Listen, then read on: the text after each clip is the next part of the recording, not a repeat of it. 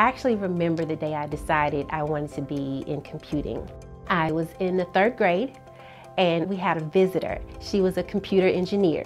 I raised my hand and I said, "Excuse me, are you saying that I could also be a computer engineer?"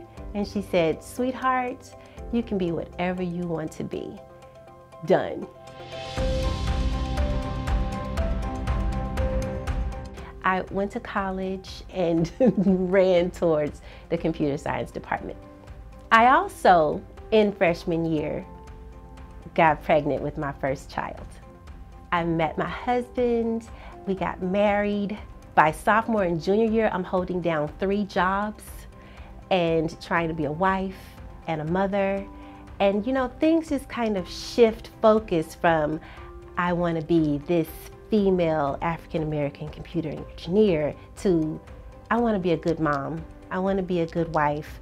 So my gears shifted a little bit. And I can't say that I was completely happy about the shift. My family owns a Christian bookstore. It's called Ephesus Christian Bookstore. It's in Pine Bluff, Arkansas.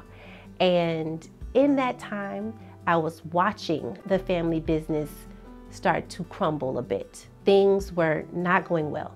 Customers were not coming through the doors. I'm looking at my family, I'm looking at the business, and I'm seeing how I could be of benefit in some kind of way. So I graduated. I ran the family businesses for 10 years. We went from everything being by hand to everything being automated.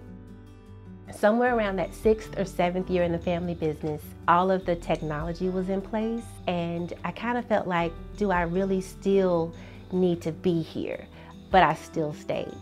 I knew I was supposed to move on, and I didn't, because you don't want to hurt family. And I found myself getting sick. One day, cleaning my house, I fainted, just kind of fell out.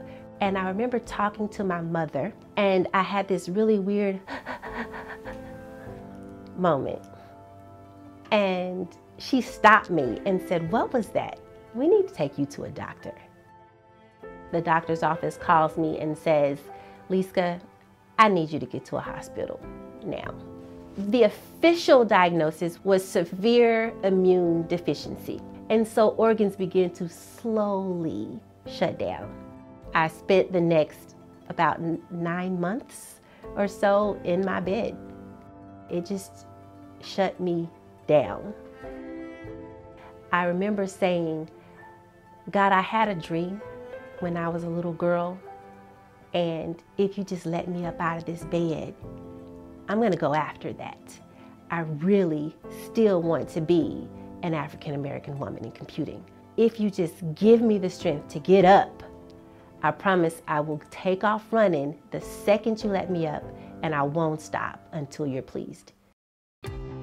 So I had a doctor's appointment. Basically, my doctor said, "Lyska, we've checked your numbers. You're looking healthy. You can go back to work. You can go back to your life." I left the doctor's office. I was signed up for classes that day.